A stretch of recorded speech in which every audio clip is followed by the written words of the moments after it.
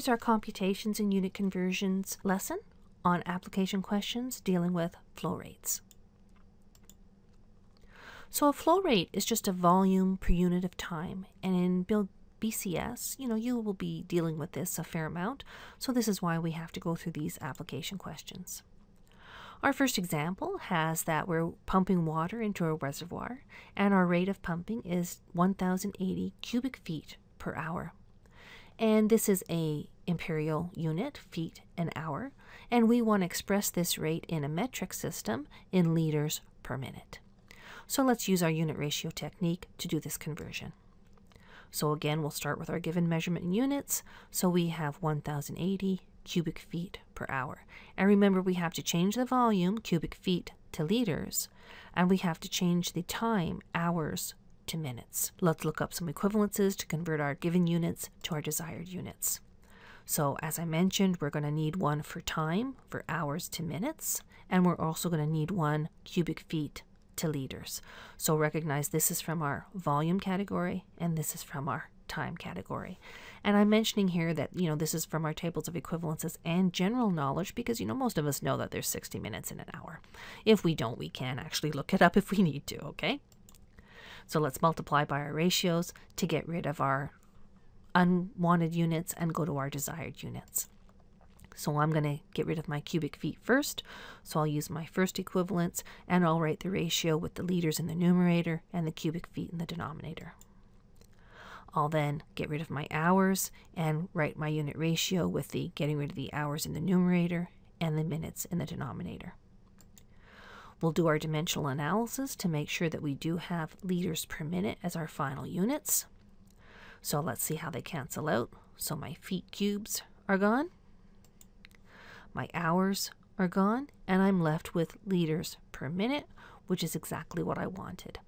And this dimensional analysis is quite important to do before you do any calculations, because if your dimensions are wrong, well, then your calculations will be wrong. So it's always a good check, or it's always good practice to do dimensional analysis first.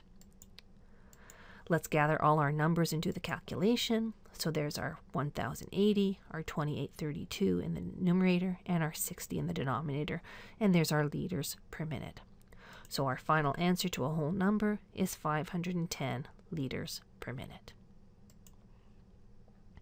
Here's another example for flow rates.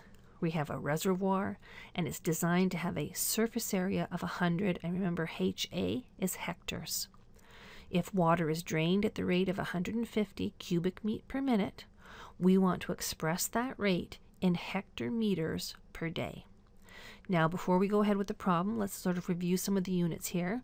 Well, day in minutes, imperial system time, no problems there. Meters cubed, metric system, we've seen that before. Hectometers and hectare, we haven't really dealt with them before, but you might not remember what a hectare is, but it does mention area here. So area is a measure of hectares. Meter cubed is for volume. And then if we have hectares and meters, well, hectares is area, meters is length. So area times length, well, there's volume. So we know that this is a volume, a unit of volume, and this is a unit of volume.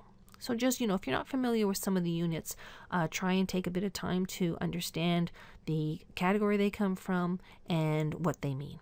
So once again, let's start with our given rate, 150 cubic meters per minute. So again, we'll have to change the cubic meters to hectometers, and we'll have to change the minutes to days. So let's look up our equivalences. When we do that, we can see that there's 1 hectometer is 10,000 cubic meters.